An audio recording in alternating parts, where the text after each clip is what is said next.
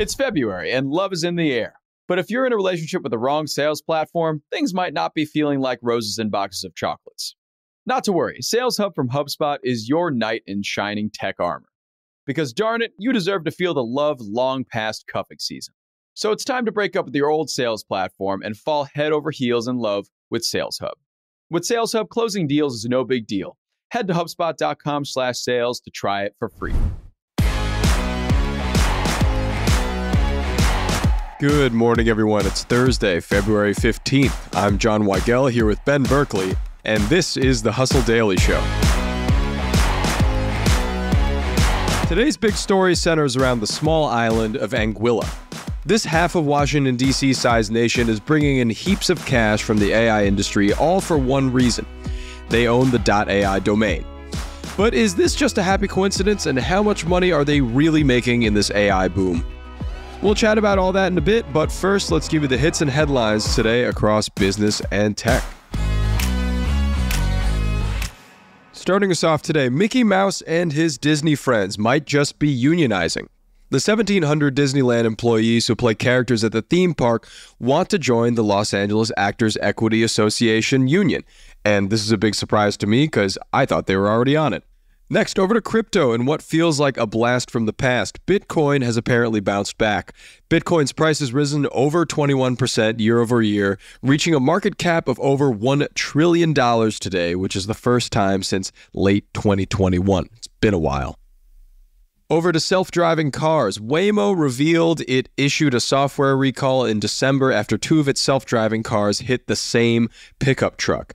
Due to the angle at which the truck was being towed, the car's software couldn't predict its movements, and we can just add that to the list of bad PR Waymo's had recently. Moving over to Airbnb. Airbnb is set to use GamePlanner.ai, the startup it acquired for about $200 million in November, to build a personalized adaptive interface, which is described by CEO Brian Chesky as, quote, the ultimate concierge. And finally, Snoop Dogg and Dr. Dre finally did the completely obvious thing, launching a ready-to-drink canned cocktail called, you guessed it, Gin and Juice. And this is 30 years after their hit song debuted. I wonder what they've been up to since then. All right, on to the main story today. We're talking about the small island nation of Anguilla. By sheer chance, this nation has been raking in the cash from tech businesses around the globe. Why? Because all .ai domain rights are firmly in their grasp. Ben, how did this happen? Well, first off, let us just note, this is a story about AI that is not going to have any anxiety about how it's going to end you. Very good. So let's enjoy this moment because we don't get that often. Okay, so we're talking about Anguilla, which is an island territory. It is a British territory. It's in the Caribbean. It is about 35 square miles. That's half the size of Washington, D.C. It has about 16,000 people population-wise. So this is a really small island, but as it goes in this world, we have the Internet Assigned Numbers Authority, the IANA. You might have heard of them. In the 1980s, they started assigning two-letter domains to nations and territories. And, these are things we're all really familiar with. That's, when you see a website in Australia.au or Canada.ca or Japan.jp. In 1995, Anguilla pulled .ai, which initially, they probably were like, yeah, whatever. That's pretty big for the nation today in terms of its economics. Yeah, pretty big coincidental that happened back then that has really paid off big nowadays. They actually, I'll note, they also got really lucky because before they got that, Ascension Island, which is another British territory, Ascension Island, they actually have the AI initials. You would think they'd have a good shot at that. They ended up with .ac, which is actually not bad for them. That's, a lot of academics, institutions use that, I believe. Sure, so, and I imagine air conditioning companies as well. Oh my God, yes. If you run an air conditioning business and you're not doing a .ac, what are you doing? What are you doing? But yes, Anguilla got .ai, and it has been we can go back about 5 years when they were making $2.9 million annually from the domains, and that was covering the salaries of basically all of their educators, so teachers, administrators, assistants, is covering all their salaries, which is a really nice little cottage industry. The thing that we're really interested about today, they are now making that amount 2.9, about $3 million per month on this. So things have really rocketed for them. Wow.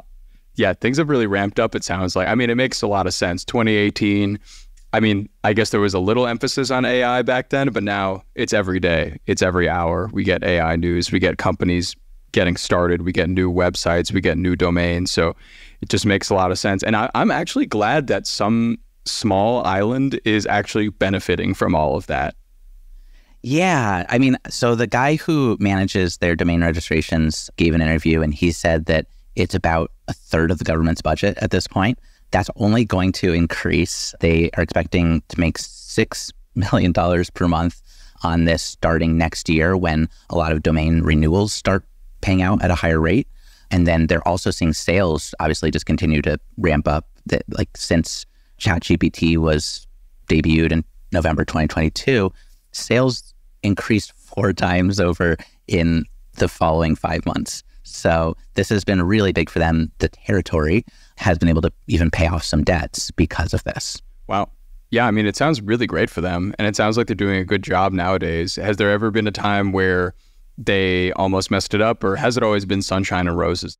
It has not always been sunshine and roses. They actually, one of the wrinkles of the story that I love, and it kind of just shows you how perilous just like what seemed like small decisions are at the time can really play out for your country. In the early days of owning the .ai domain, a company from Taiwan approached and convinced the government to hand over admin control of its, domain registry. And they were promising that they'd just like make all the money because in Mandarin, I believe I means love. And so they were like, we're going to get all these companies to be like, look at us with our .love domain. That didn't happen, not surprisingly to anyone. I mean, I just can't really imagine if we saw that in English, I would kind of be like, that's corny. No thanks. But yeah, it didn't go so well. Then that company ghosted Anguillan officials for a few years, and it eventually came around where they got to reclaim this ownership of these domains, which obviously then fuel a third of their government budget. So that just shows you if someone approaches you trying to make money off of something, maybe hold on or really vet that a little bit more, because it can really pay off in the long run if you maintain your assets. Yeah. And speaking of paying off in the long run, this .ai thing is probably huge right now. Are there any other domains from around the world that have really popped off? Like I'm thinking about any other country that could have had like a domain that did really good business for them, and I can't think of one right now. Well, I can. .tv, which was Tuvalu, which is in the Pacific. They actually opened up their registry, and I believe within the first, I want to say 20 years, it accounted for about 10% of their government revenue. So these like little blip rushes on the vanity domains, they can really pay off for you. I can't really imagine what else would be ahead. So there's probably some small nation out there just being like, boy, I really hope .gr takes off for some reason. And maybe people are like really into like bears. People really like, I don't know what that's all about. But like, yeah, it's like, I guess that could happen. But yeah, it's definitely been a big windfall for Tuvalu, and then most recently for Anguilla. Yeah. Well, I mean, this is super fascinating. Now I'm trying to rack my brain, and I'm going to think about other countries that have had this happen in some kind of way, or other 2-letter acronyms that I could draw together for this. It's going to be my day. It's got to be a thing. I'm going to be looking down that list of all the 2-letter domains for the rest of this day. So thank you so much for this lack of productivity that now you've inspired me to have. Amazing. I'm happy we got that. All right. That's going to do it for us today. Thanks for tuning into the Hustle Daily Show. We're a proud part of the HubSpot podcast network. Our editor today is Ezra Trupiano, and our executive producer is Darren Clarke. We've got a lot more tech and business coverage in our newsletter. If you're not subscribed, go get yourself signed up at thehustle.co/email. And we'll see you tomorrow.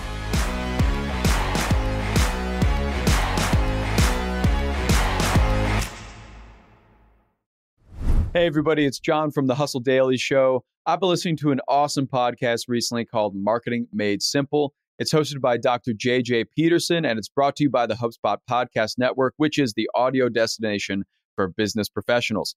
Marketing Made Simple brings you practical tips to make your marketing easy and, more importantly, make it actually work. I was listening to an episode recently that really stuck with me, and it was called How Real Should You Be at Work? In that episode, Dr. J.J. Peterson and his co-host, April Sunshine Hawkins, talked with Ashley Menzies Babatunde, who is the creator and host of her own podcast called No Straight Path, and it explores the human stories behind success. But on their podcast, Ashley dove into the importance of embracing humanity in the workplace and acknowledging that setbacks and emotional challenges are a natural part of everybody's daily life. So I found that really, really impactful. You can listen to Marketing Made Simple wherever you get your podcasts.